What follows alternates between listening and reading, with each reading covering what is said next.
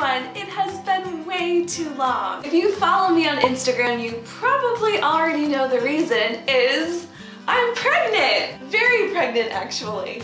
We are expecting a baby girl in June, and I am so excited to be getting everything ready for her, setting up her room, and stocking her closet full of the teeny tiniest clothing. So today I thought we could make some personalized graphic tee onesies. I have made a ton of these as baby shower gifts, and they really are the perfect homemade present. They're personal, they're easy, they're fast to make, and they're way less expensive than the personalized gifts you'll see in stores. All you need is a pack of iron-on letters, a pair of scissors, and a bulk pack of onesies. You should wash and dry them before you start. Start by cutting out your letters and mapping out your phrases on the onesies. Try an inside joke, something silly. I love to have one or two phrases that I definitely want to use before I even start. Then I use whatever letters are left over for the rest of the onesies. I'd rather get creative and use as many letters as possible rather than having to buy a whole new pack just for one E or two R's. Does that make sense? One at a time, put a napkin or a cloth over your letters and iron as the label directs. Some brands call for different heat settings or ironing times.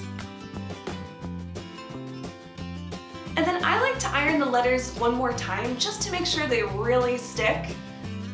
I actually iron the back too, just to be safe.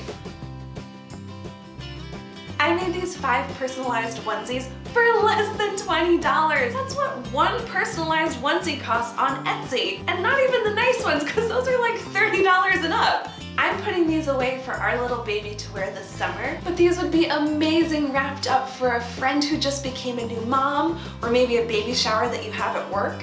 We're actually doing a similar craft project at my baby shower at the end of the month, so keep an eye out for that on Instagram. Thank you guys so much for watching. I'm really excited to finally share all of this with you. If you have any questions at all, please let me know in the comments below. And if you make this project, please send me a photo because I love seeing what you make. See you soon! Hi everyone, I'm Erin from HeyEve.com. If you like this video, click over here and subscribe. I post a new one once a week. To hang out on a daily basis, let's be friends on Instagram. I'm there all the time. Like seriously every single minute of my day.